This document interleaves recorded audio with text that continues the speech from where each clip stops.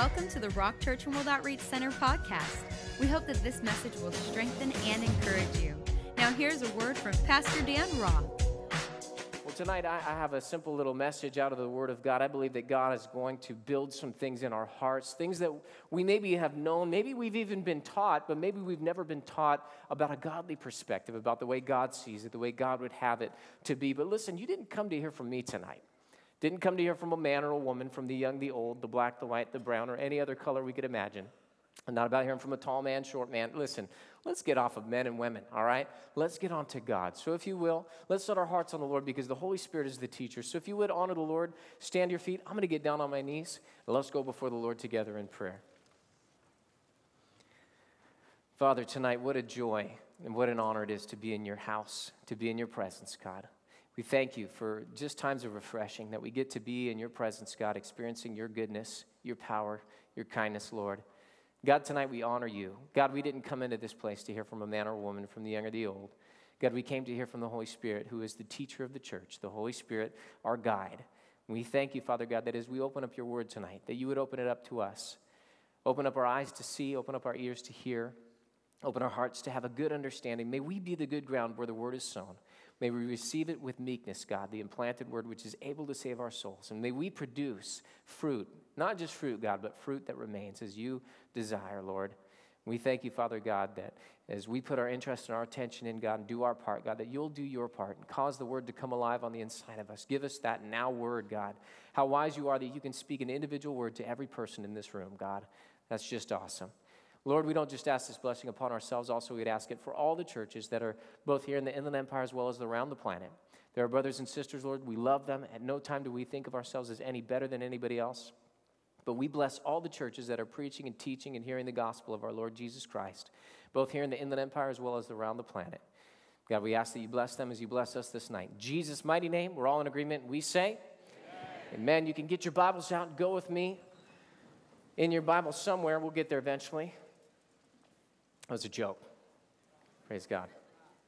Some of you got scared. It's okay. Luke chapter 6, if you will. Luke chapter 6. You want to go somewhere? Go to Luke chapter number 6. Recently, my wife and I were traveling, and as we were traveling, there was pressures on us. And how many of you know oftentimes it's the people that are closest to you that you just let your guard down, you feel the most comfortable just being mean to? Anybody else like that? I know if any honest people in here, okay, a couple of you guys are honest out there. I know from myself personally, I find that oftentimes, I don't know what it is, but my wife especially, we can, our guard is down, we get into a situation, it's easy to just shoot off a comment, to be mean, to just say something, and just because they love you and they're not going anywhere, it's almost like you have permission or license just to be rude, And maybe you all are too holy for that, or you're beyond that now, but I'm still there, and I'm still dealing with this. So we're going through this time.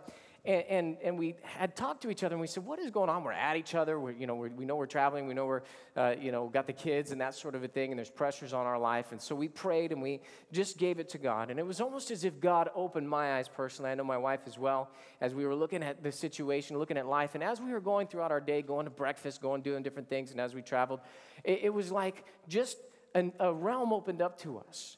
God started showing us different people, different things that were taking place. I noticed when people would open up a door for me and would hold it and wait for my kids to come through. I would notice when somebody would go the extra mile at the cash register and make sure that we knew what it was that we were doing, make sure that we were taken care of. I noticed when somebody was smiling and when somebody was really genuine. And it almost caught on that I realized, man, I need to have this same sort of a thing. As Christians, we ought to be the most wonderful, most kind, most loving people in the world. And I know that sounds so cliche, and we've been taught, and especially if you watch the news, you watch television, you watch any of that kind of stuff, we've been told that, Christians are hypocrites, and that if we're nice, we're kind, we're loving, then we've got to be a super hypocrite, because really the world is that bad and things are that terrible that we should have a frown on our face or something like that. But as Christians, we have a hope. We have a hope in Christ. We have a hope of eternal life. We've got a hope that, you know what, this is not how it's always going to be, that this can change. Why? Because I'm a praying Christian, and my God is a big God, and God will take care of me. God will do supernatural things. God will overwhelm and overcome the situation that I am in. And even though it may look bad, I don't have to look bad, and therefore, I'm going to smile. I'm going to go out of my way for somebody. I'm going to sow love, sow goodness, sow kindness into the world around me. And so my wife and I, as we were traveling, we started to see ourselves reciprocating. You know what I mean by reciprocating? We started to see ourselves doing. Started to see ourselves not just reacting, but now being proactive and going after things. We parked at one place in the city that we were in, and as we parked there, I paid for 2 hours, and we went and we had breakfast. We came back, and we only had used an hour. And as we were about ready to pull out, I noticed there was another car pulling in behind us. And I said, you know what, I've got a whole extra hour on my parking ticket here that I could bless them with. And so I ran back to the other car, and I went up to the window, and there was a man and his wife there in the car. And I said, excuse me, roll down the window. Gave them the international sign for roll down your window. And even though nobody does this anymore, they just do this now. So, but I still was going like this, roll it down. And so they did that, and the window came down. And so I said, hey, you know what? I've got a whole extra hour on my ticket. Do you guys want this? And the lady looked shocked. I mean, it was like you would have thought I just slapped her in the face or something like that. She was just, like this. And the guy must have been a surfer dude because he was like, dude, you so totally rule. I haven't been told I rule in a long time. It really did something for me personally. I was excited that I ruled now. And so I was so blessed. Even though it was a small amount of change for a parking meter, I didn't care. It blessed me. Tonight I want to talk to you about a subject called reconnecting with kindness. Reconnecting with kindness. See, it's an unkind world we live in. You go out there on the job, you got people that are sourpusses, unkind people on the job. Your boss might be, the taskmaster. Anybody know what I'm talking about? Maybe because of that, you realize that you've become the taskmaster or the task slave, and you've become unkind, responding to the world around you. I mean, all it takes is getting on the 10 freeway at any time of day to start learning about unkindness, right? I was driving here tonight, and I said, oh, Lord, I'm preaching on kindness tonight. I got to be nice to these people, as we're driving on and people are cutting me off and cutting in and slowing down when they should be speeding up. You know what I'm talking about? And everything in this world is designed to cut you down, to stop you, to halt you in your walk with God and in the things of God. And yet God says, I want you to be like me. Follow my example. Follow my way. Jesus said, take my yoke upon you. What does that mean? That means that we link up with the way he's doing things. And I had you turn with me to Luke, chapter number 6, verse number 35. Take a look with me. Luke chapter 6, verse number 35. Jesus is speaking, and he says, but love your enemies. Do good and lend, hoping for nothing in return. And your reward will be great, and you will be sons of the Most High. See, all of us that are born of the Spirit of God are now considered sons, whether you're male or a female, you are a son. See, girls, you got to get used to being a son because we men have to get used to being the bride of Christ. Okay, so it evens out, don't worry. But Jesus said that if we love our enemies, do good and lend, hoping for nothing in return, our reward will be great, and we will be sons of the Most High. Look at what it says. For he, capital H, speaking of God, he is what? He is kind to the unthankful. Now that would be enough. We would say, yeah, I can be kind to the unthankful, but look at the next one, and evil. Some translations actually say he is kind to the unthankful and the wicked. See, we could look at this world and we could say, how could God prosper the ungodly? How could God allow those people to do that? How could God bless these people? They're unkind, they're unthankful, they're evil, they're contrary to the ways of God. That's what evil is. They're wicked in their ways. And yet God still loves them. God still allows them to prosper. God still allows them to live the life that they're living. And yet the Bible doesn't ever tell us that we should be mad about that. Why? Because God is kind to everybody. He's kind to the unthankful. He's kind to the evil. Remember, Jesus Christ died for us the thankful and now the godly, the saints of God, those who have been born again. He died for us while we were saints? No, while we were yet sinners. Before we knew to be thankful, before we were walking in the ways of God, Christ died for us. Christ died for us knowing what we would do. See, in this day and age, we're looking backwards on the cross. We're looking back to the redemptive work of Jesus. That means that Jesus Christ, in his death, knew that we were going to mess up and sin and still died for us anyways, knowing what we were going to do. See, that should blow all of us away. And if God can be that kind to us, then we can love our enemies. We can do good. We can lend, hoping for nothing in return. Because why? We're going to be sons of the Most High, and our reward will be great. Are you listening today? Mark Twain said, kindness is the language which the deaf can hear and the blind can see. See, when you're kind, you start showing people who Jesus Christ is. Why? Because you're his son. You know, people look at my son. I've got a son. He's my middle son. People look at him and they say, man, that is just a stamp. That's a little Pastor Dan running around. Really, if you look at pictures of me when I was that age, man, it really is close. But here's the deal. People look at my son, and who do they see? They see the Father. In the same way, if you start going out there and doing the works that God does, and you display the kindness of God, people aren't just going to see you. No, they're going to see your God. Are you listening? They're going to see past you and see Jesus who died on the cross. And Jesus said, I come to show them the image of the Father. He is the express image of the Father. So now they're not only going to see Jesus, they're going to see a loving Father. That's what this is all about. That's why we have to reconnect with kindness. Why do I say reconnect? Because we were taught this. We were taught this in the worldly sense, right? From a very young age, we were taught to share. We were taught to do good, not to say mean things. If you can't say anything nice, don't say anything at all. See, we know this. And yet we've gotten away from it. Why? Because we think that we're mature. We think that we're adults. We think that the situation that we're in warrants unkindness or meanness or rudeness or whatever it is. And yet God is saying, I want you to reconnect, but not just reconnect in the way that you were taught growing up. That's basic. Let's reconnect with what the Word has to say. And when we start getting into the Word and we start understanding, how does God want me to respond here? How does God want me to do this? What does God think about this? Now, all of a sudden, we can start to be the people of God that God wants us to be, men and women. You know, I kind of picked on the men and women a second ago. Let's go individually. Let's start with the men. Proverbs chapter 19, verse 22. Proverbs chapter 19, verse 22. If you want to turn there, you can. It's a great verse. Proverbs chapter number 19.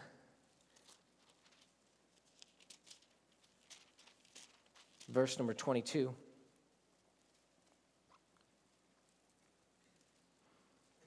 Proverbs 19:22 says this. It says, what is desired in a man is what? Oh, I'm sorry. I only heard about a third of you guys. What is desired in a man is what? Kindness. That is what makes a person desirable. See, we so want to be approved of. We so want to be accepted. We so want to be needed sometimes that we do everything else except being kind. And in fact, in the Hebrew, that word kindness is really loyal, covenant love. Going beyond the expectation, swearing to your own hurt, staying with it, staying after it, being loving, even in the face of adversity. And it says, and a poor man is better than a liar. Now, for years I read that and I thought, what does that mean? Anybody read that and just say, I don't get it? You know, it's okay. I didn't get it. I was thinking about this, but think about this. What is desired in a man is kindness, and a poor man is better than a liar. So if the desire is kindness, and now we're talking about a poor man, well, what's the opposite? Rich, right? So that means even greater is a desire for kindness than a desire for riches. Why? Because would you rather have a poor person who is kind and loyal and loving, or would you rather have a rich person who's a liar, a cheat, a thief, backstabber? We all would say, well, give me the poor man, right? Why? Because who cares about money? Who cares about wealth? Who cares about riches of this world? I want somebody who loves me. I want somebody who's kind. I want somebody who, when the chips are down, they're going to have my back.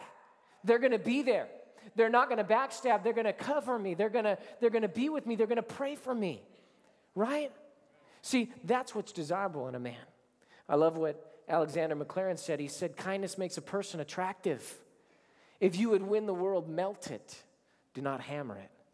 See, oftentimes we go out there and we try and win people to the Lord.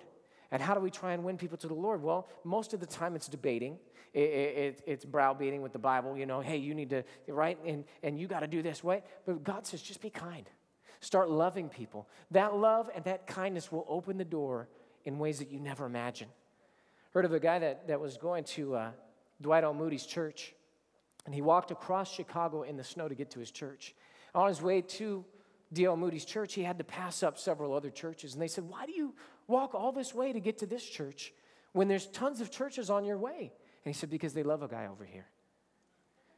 See, that's why I know a lot of people drive to the Rock. It's because we love a guy over here. Why? Because this is a kind place. This is a place that welcomes people. It's a place that doesn't judge, doesn't criticize, doesn't condemn.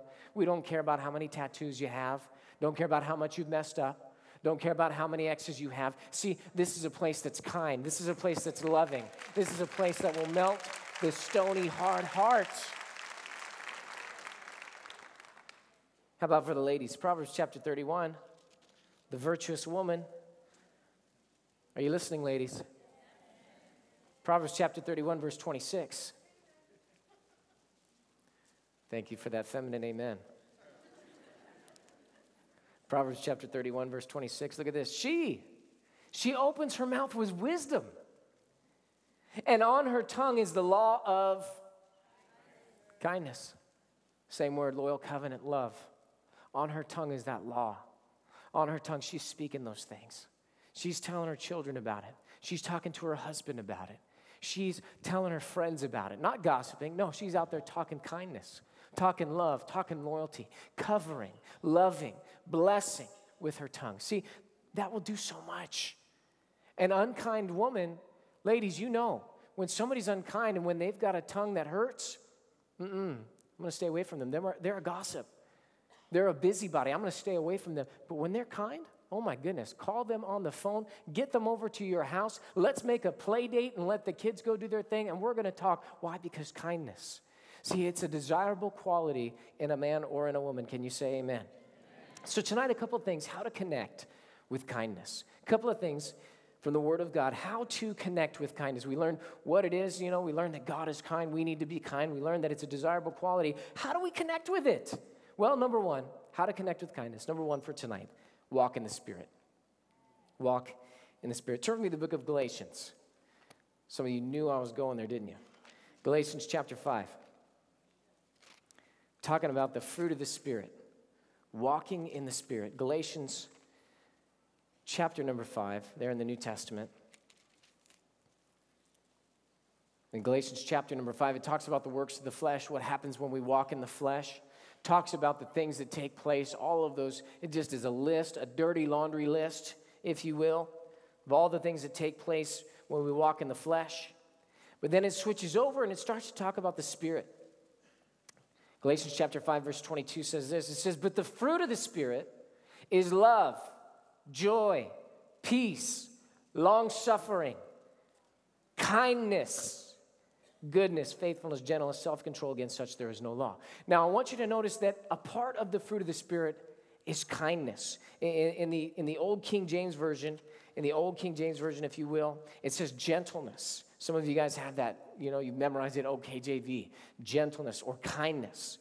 But I want to point out something to you. If we're talking about kindness, talking about how to reconnect with kindness, in an unkind world, in a world that, it's natural to be mean, it's natural to drive on the freeway and get road rage. We all do that. It's okay.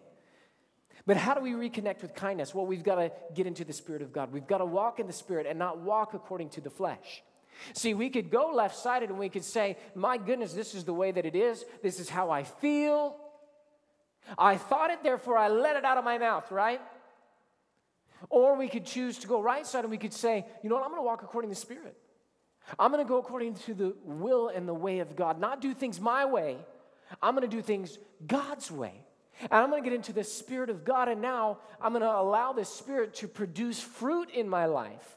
which is love, joy, peace, patience, kindness. And allow kindness to be a natural byproduct of walking in the Spirit. See, if you're connected and linked up with the Spirit of God rather than with your flesh, the natural tendency in the Spirit is going to be kindness. The natural tendency in the flesh is to be unkind. So how do you determine which is which? Well, you know what's unkind, right? We know the words that hurt. We know the actions that are abrasive. Kind of funny. My wife and I, when we were having that first part of our trip, when we were being unkind to each other, I remember we were having an argument, and it was over, I don't even remember what now. Well, my wife looked at me and said, "You had a tone." Any men ever had a tone? Okay, a couple of brave men out there. The rest of you, your wives are sitting next to you. It's okay. Just sit still.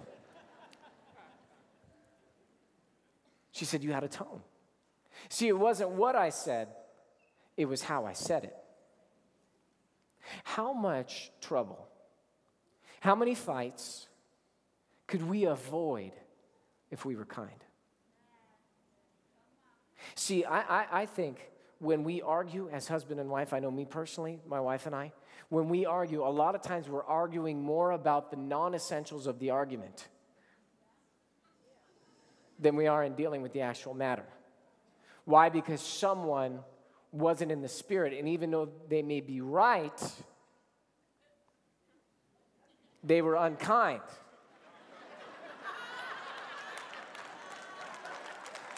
I'm not saying who's which, because I have to go to bed tonight. But isn't it the truth? Don't we all do that? Don't we get mad at the boss? Why? The boss was unkind, so we respond unkind. Oh, you didn't like that? Well, here's my report on it. Well, why is your report missing? Well, you didn't need that, right? We start arguing. See, you will get passed up for a promotion if you're unkind. Hello? Oh, we want the promotion on the job. We want to be in management, but we can't be kind? Oh, come on. With your children. I know it's hard sometimes to be kind to your children. Why? Because they're stupid. Yeah? Messing around, doing the wrong things. And if they do the wrong thing enough, and sometimes it isn't what they're doing, it's just the way that they're doing it. Dad, Daddy, Dad, Dad. What? You know? The women, I wish I could do what they do, but I can't do it, right? The kids, mom, mommy, mama,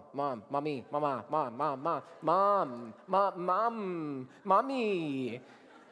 And somehow to the woman, it's like static. Shh.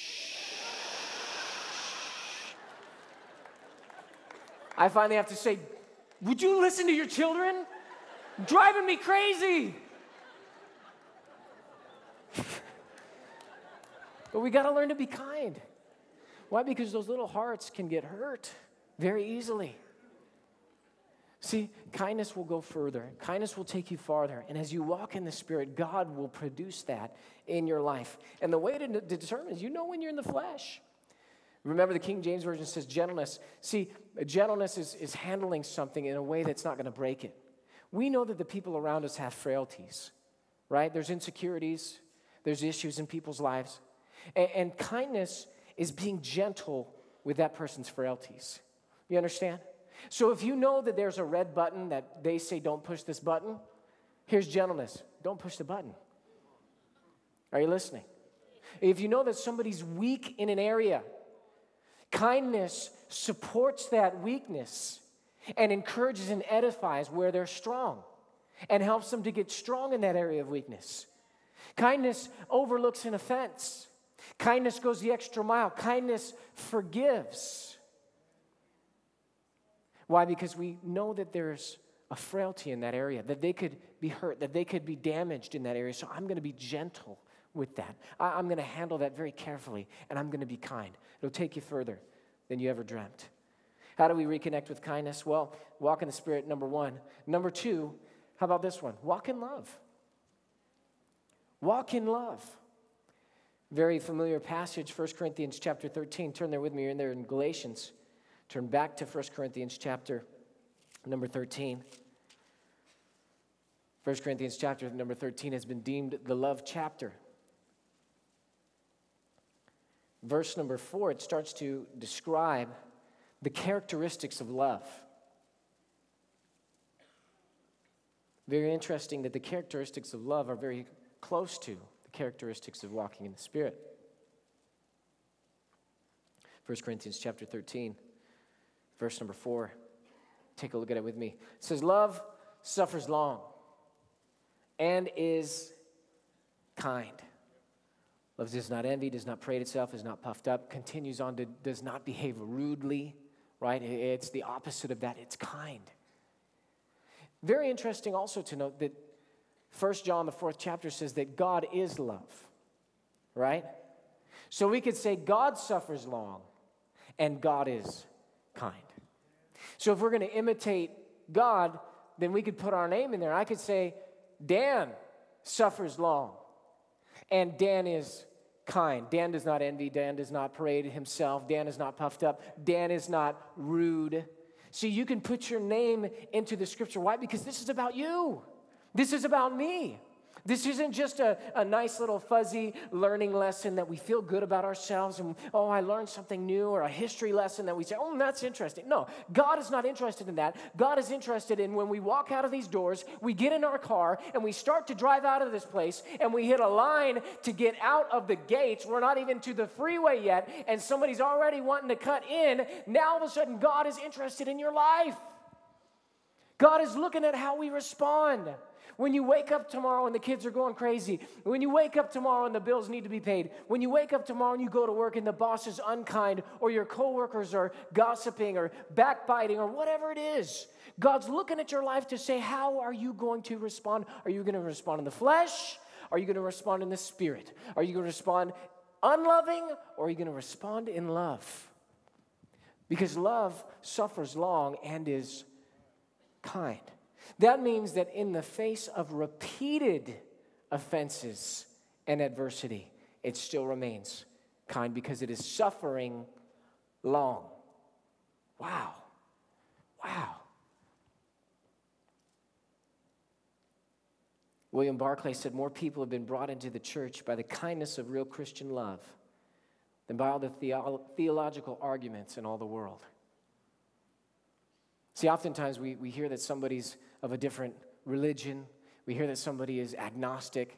Maybe we hear that they call themselves an atheist, and we immediately want to break out the ammo that's in our gun that you can't be an atheist because you don't believe there is a God. You can't be in every place at one time to know that God's not sitting behind the moon, so you can't be an atheist, right? And we've got our arguments, and we've got things all lined up, and we're ready to just, right?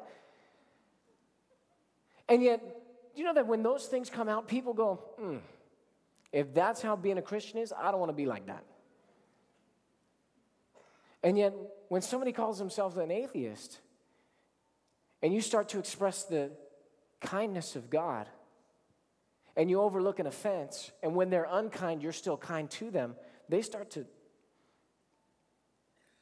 look around. Why? Because they thought you were going to respond a certain way. They sent out unkindness expecting unkindness back. They send out unkindness and they get kindness back. All of a sudden they say, wait a second. What's different about you than everybody else in this place? I want what you've got. Now you've got an open door to tell them, hey, there is a God. He is loving. And what you see in me is a reflection of him because I'm walking in the Spirit. I'm walking in love, and my God is love. That's his nature. That's who he is. That's what he does. And now his nature's on the inside of me, and that's who I am, and that's what I does. Are you listening tonight?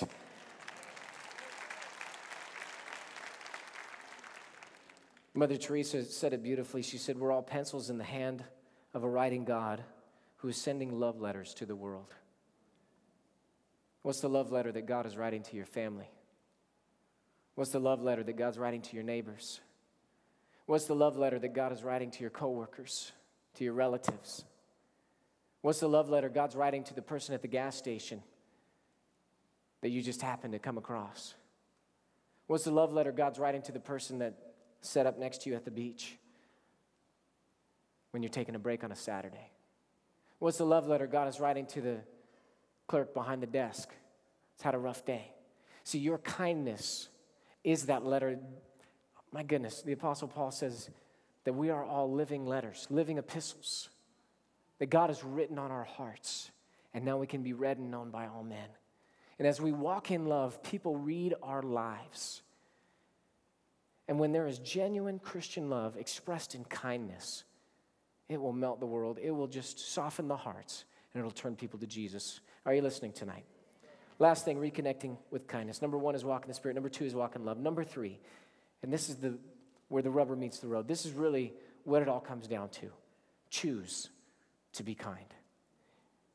How do you reconnect with kindness? Walk in the Spirit, walk in love, but it is a choice. You are always going to be presented with the choice. Am I going to walk in the flesh? Or am I going to walk in the Spirit? Am I going to walk in love? Or am I going to be unkind and just do my thing right now?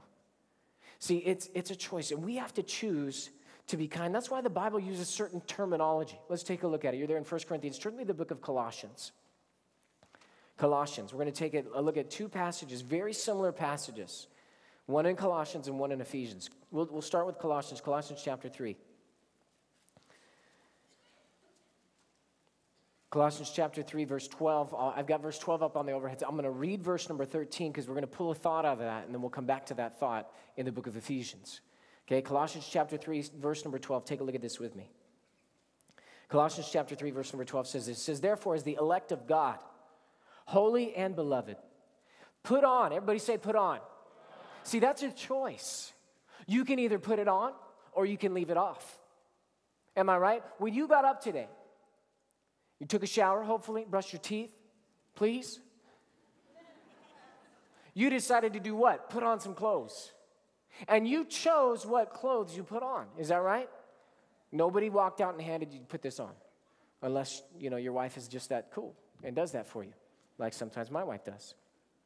But you chose and you said, I'm going to put this on. Even if somebody handed it to you, you still had to make the choice to put it on. Nobody forced you. Nobody strapped you down and made you put on your clothes. You had a choice. You said, I'm going to put this on. So now here the Bible is saying, as Christians, as the elect, as the holy, as the beloved, put on what? Put on tender mercies. What's the next thing? Oh, come on. Some of you guys are tracking. What's the next thing? Kindness. Put it on. You have a choice as a part of your Christian wardrobe to put this on. Put on tender mercies. Put on kindness. Put on humility. Put on meekness. Put on long suffering. There's that word again. We keep coming back to that. Have you noticed that kindness and long suffering go together? Just like love does? My goodness. And then it says, bearing with one another, verse 13, and forgiving one another. Now, I want you to store that in your memory banks. Forgiving one another. Because we talked about kindness and forgiving. I want you to just log that. That it talked about you have a choice to put on tender mercies, kindness, and to forgive people. Turn me to the book of Ephesians. A couple books back to the book of Ephesians, Ephesians chapter 4. Ephesians chapter 4, starting in verse number 31, and we'll read through verse number 32. Ephesians chapter 4, verse 31 says, let all bitterness, wrath, anger, clamor, and evil speaking be put away. See, before we were putting on something, right? But this says, put this stuff away. Put it off. Take it off. These are the fleshly things. These are the earthly things. These are the natural response to the circumstances, responding unkind, responding in the flesh, rather than responding in the spirit. So it says, let all bitterness, wrath, anger, clamor, and evil speaking be put away from you with all malice. Verse 32, and be kind to one another. Tender-hearted. Remember tender mercies? Now he's saying tender-hearted. And look at the next word, forgiving. Forgiving one another. Even as God in Christ forgave you. In other words, God was kind enough in your sinful state to love you enough, to bear with you, to long suffer, and to forgive. And now because God forgave all of your junk, all of your sin, all of your stain, washed it clean by his blood, now you have not just a choice, you have an obligation that if you are a Christian, this is how you ought to act. I know we've been told that choice is choice, and if you choose, then you're cool. If you don't choose, you're not cool. right? You just whatever. You can do your thing. Truth for you is truth for you. Truth for me is truth for me. Our age, our society has said whatever you want to do, that's okay as long as you do it and you stay true to yourself. Listen, if you are true to the Word of God, which is truth, then it's not just a choice. This is an obligation. Jesus said, forgive and you will be forgiven. But he said, if you don't forgive, neither will your sins be forgiven. So as Christians, yes, we have the choice and we need to choose wisely. We need to do the right thing, but we need to understand that this choice is vitally important to our lives. That kindness shouldn't be something that we say, that was a really warm, fuzzy message that Pastor Dan gave Wednesday night. I really appreciate the fact that he used nice words, and we walk out of this place and then we live like the devil for the rest of our week. That's not the choice that you're being presented here. This is the eternal Word of God. This is the truth from God's Word. This is the oracle of God. God is saying it. We need to respect it and fear God enough to say, God, you were kind to me. You loved me. You forgave me. God, I'm going to go the distance for those people that hate me, that have hated on me, that have backstabbed me. God, I'm going to forgive. I'm going to release it. God, I'm going to let it go. God, I'm going to love them. God, I'm going to just melt them with kindness.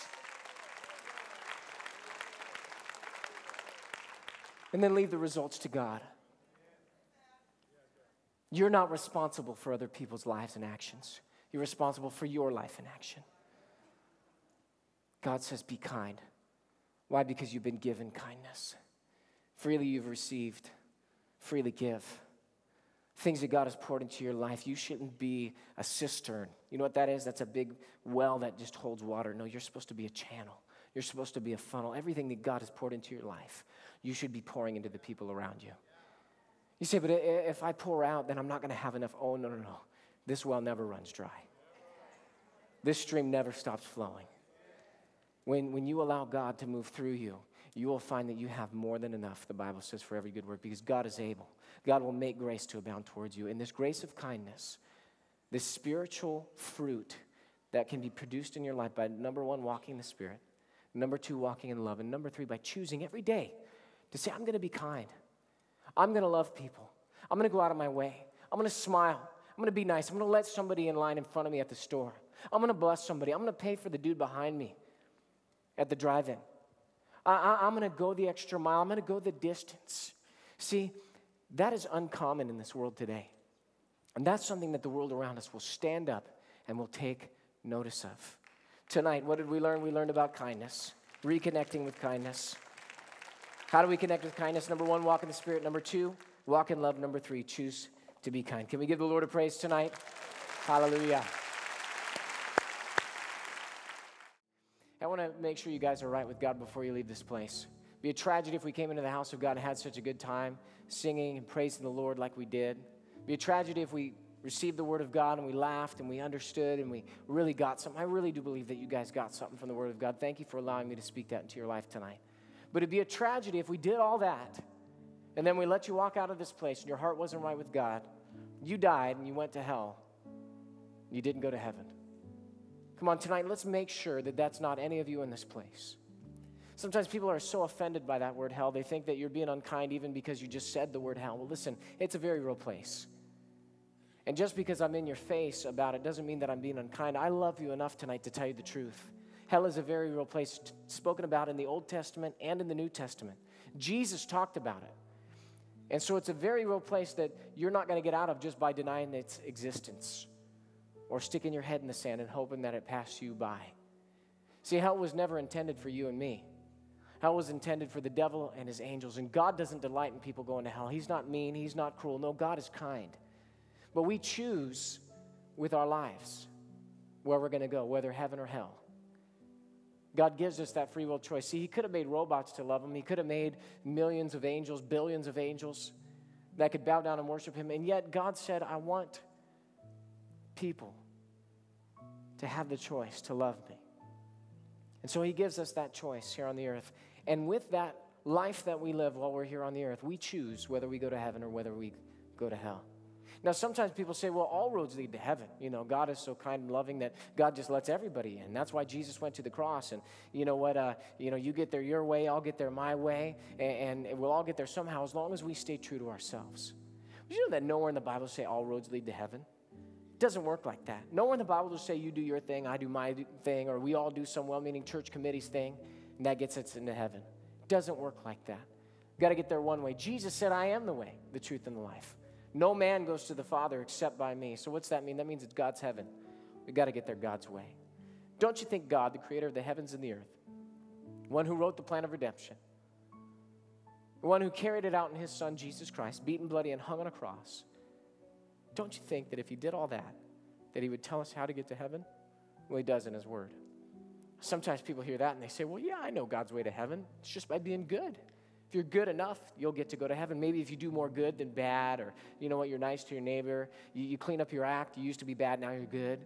You know, haven't knocked over a 7-Eleven in a while, and you really been a nice person. Give money to charities, and, you know, you've gone out of your way for people. I've been kind like you're talking about, Pastor. I've shared with people and gave money and helped out and that sort of thing. Isn't God going to let me into heaven because I've been good? The answer to that question is no. Because nowhere, check it out, nowhere in the Bible says you can be good enough to get to heaven. It's not there. You can't be good enough to heaven, in fact, because the standard is perfection. The only one who is perfect, his name is Jesus. And the Bible says that our goodness compared to God's goodness is like filthy rags. That means it's going to get thrown out. It's not going to get to stay. So come on, tonight, let's talk about where you're at with God. What makes you think you're going to heaven? Sometimes people say, well, I was raised in church. You know, I've always considered myself to be a Christian. My parents told me we were Christians growing up. We're not any other religions. We're not Buddhist, Muslim, Hindus. Therefore, we're Christians headed for heaven. Born in America. America's a Christian nation.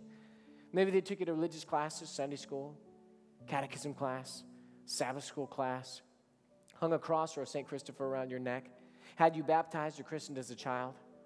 Therefore, you think that you're going to get to go to heaven. You know that nowhere in the Bible does it say your parents raised you in church, tell you you're a Christian, that makes you a Christian. Nowhere in the Bible does it say that you attend religious classes, wear religious jewelry, be baptized or christened as a child, or because you think of yourself as a Christian, that makes you a Christian. Nowhere. Check it out. And nowhere in the Bible does it say that because you're born in America or that you're not some other religion that by default God lumps you into the category of being a Christian, headed for heaven, and denying your presence in hell. Come on, tonight, let's talk. What makes you think you're going to go to heaven? Sometimes people say, well, you know what, I'm going to go to heaven, not only because when I was a child did I go to church. Here I am sitting in church in front of you right now, and I consider myself to be a Christian. Right now, I'm sitting in church, I'm a Christian. But the problem with that thing is, you know that nowhere in the Bible says sit in church service, call yourself a Christian, that makes you a Christian? It doesn't work like that. That's like saying that you could go down to Dodger Stadium in Los Angeles, wear the uniform, sit in the dugout, bring your bat and your ball, call yourself a Dodger, and think that you're going to get to play in the game. You know what's going to happen? They're going to find you sitting there, drag you out, and lock you up. Why? Because you're not a Dodger. Can't just sit in church service, call yourself a Christian. That makes you a Christian. Sometimes people say, but wait a second. Not only have I attended church, my last church I got involved in, I sang in the choir for a number of years. I helped out, carried the pastor's Bible, made decisions in that church. People thought of me as a leader. I even taught in the Bible classes and got a membership card to that church. And while that's great, and I'm glad you've done those things, could you just show that to me in the Bible? Can you show me where you help out, carry the pastor's Bible, make decisions?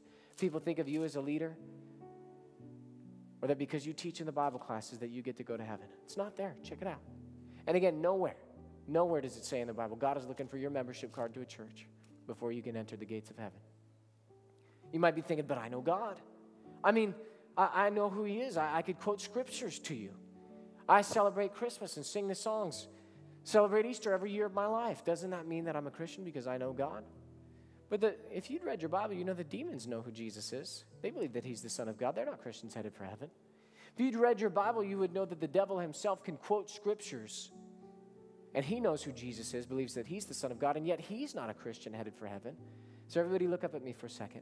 This is not about what you have in your head, knowing who God is or celebrating a holiday, having some mental assent towards God, being able to quote some scriptures. But rather, this is about your heart. Have you given God all of your heart? Have you given God all of your life?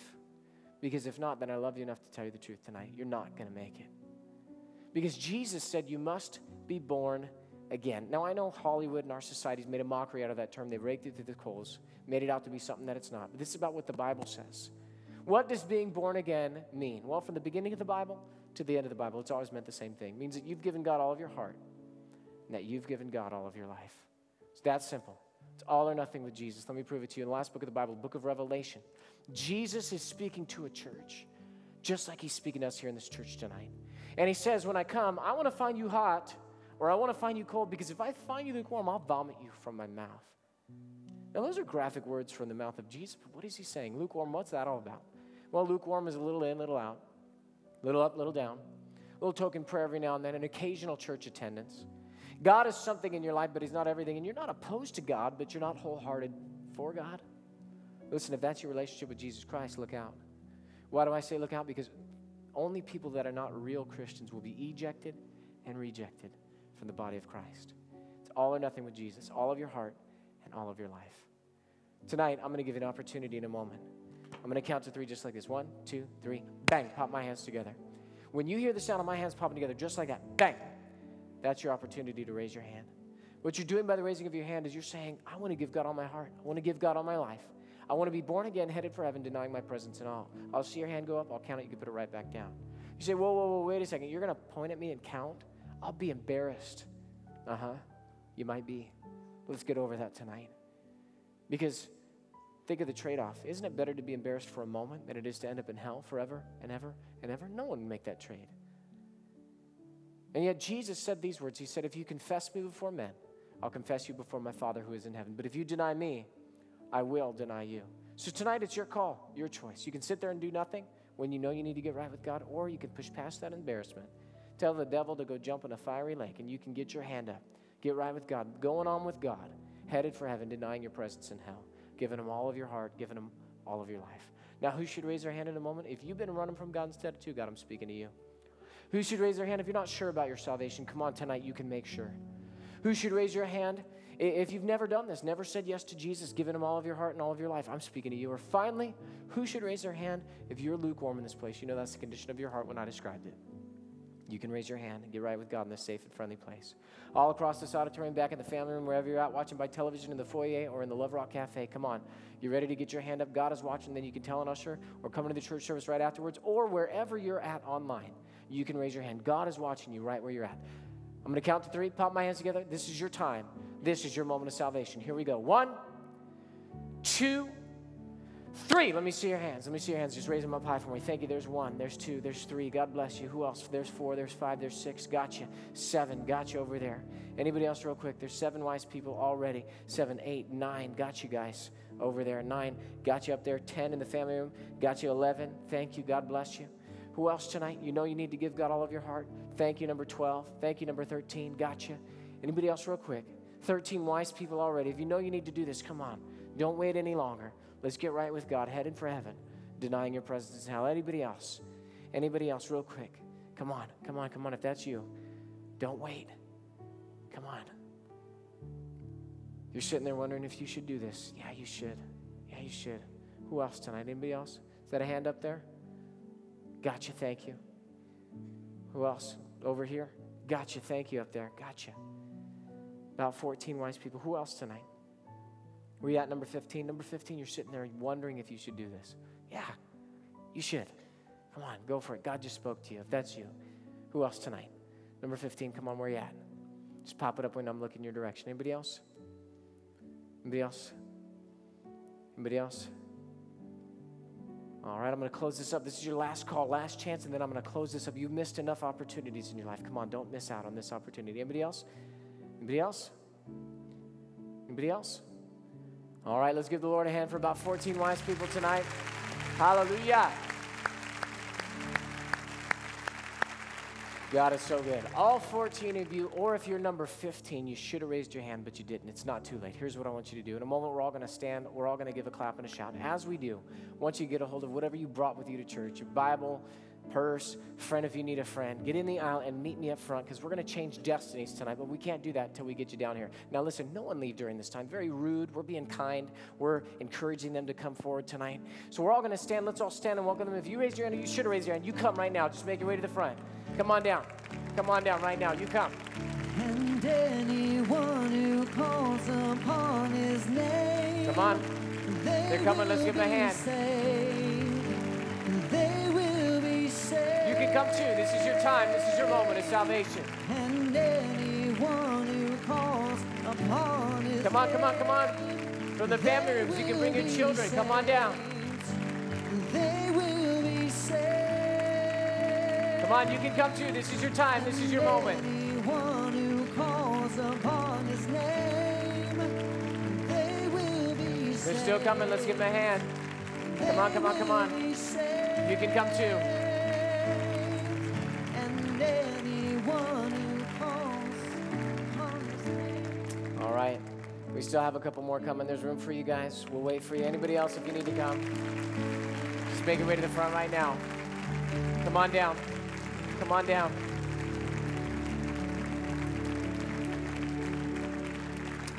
All right.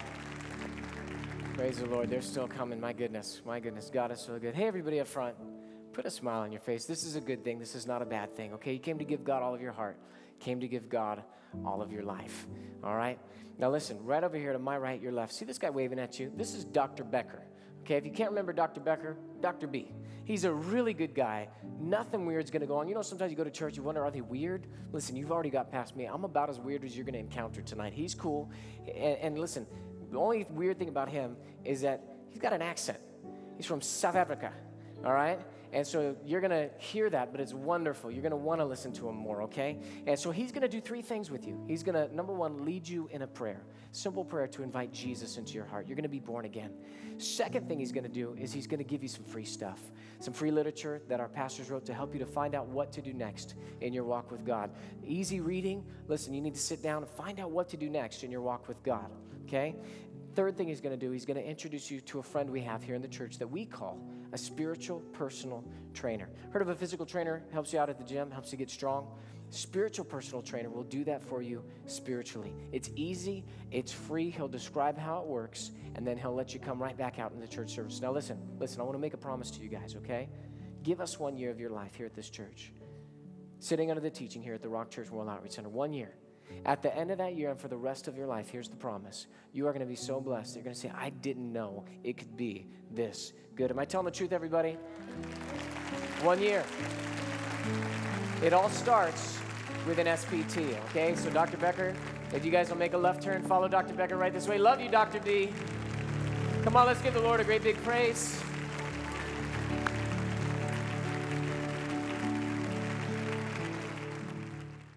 Hey, you just heard that altar call. You just wanted to give God all of your heart and all of your life.